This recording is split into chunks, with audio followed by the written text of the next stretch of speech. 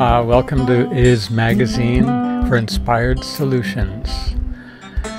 Our mission is to bring up topics in a broader context than we normally get to do in our daily rat race routine. You know, we have top of mind issues around quality of life and, you know, how do we make a living in the world of commerce? How do we make a life in a society that restricts many of our options and choices and freedoms, even not necessarily overtly, but through education, training, bias in the culture, through just not the things that we avoid talking about, avoid thinking about. You know, in science and philosophy, some of the biggest questions for the past few thousand years are still not answered. We want to look at those questions and find the inspired solutions that may bring new concepts, new freedom, new possibilities to our lives. You know, how does the bird in the field live without commerce? Well, you know, we're creatures. We have this animal nature, animal body, and animal soul, although we have a higher nature as well. And so we can benefit from both of those economies in the natural order through natural law and a greater understanding of who we really are and why we're here. So we don't fall prey to some of the tricks and traps in the monopoly game that exists for us, but not for our benefit. And so let's dive in and you know, see what the possibilities are. In the healing work I've been doing the last 30 years, we've broken through many barriers of issues that weren't supposed to be able to heal, but approaching them rather than from the point of view of I'm the doctor, how can I heal you, and realizing that doctors don't heal. So you know, why do doctors mostly die?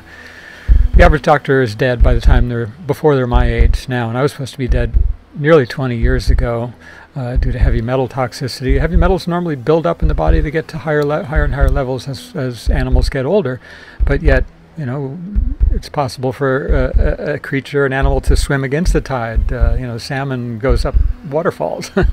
So, but there's things that we need in order to accomplish those kinds of feats. We need the support of a natural environment, natural energies and substances and stimulation that are here for us in this world. We don't need to go out and create new synthetic compounds that are generally, you know, we're certainly not adapted to genetically. There's no reason or logic or theory that can tell us that a synthetic drug should be beneficial to our biological organism. They've never coexisted together. There's no adaptive state between the two.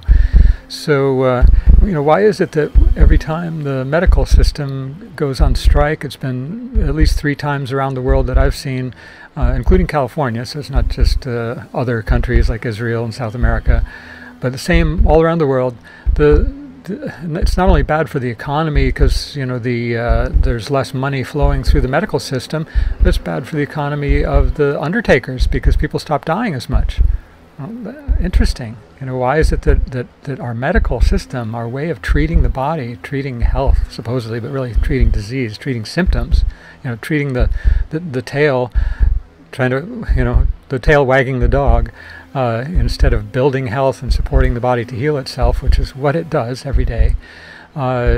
We put in toxins, we cut into the body, we do controlled damage, which is the definition of surgery, thinking that somehow that's, well, they call it managing disease. It is. It's managing disease for maximum profit, actually. it's a profit-making. The most lucrative industry in the world is the pharmaceutical industry.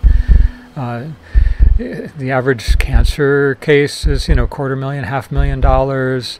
It's insane that we get a 2% survival rate at 5 years, same as it was before the war on cancer.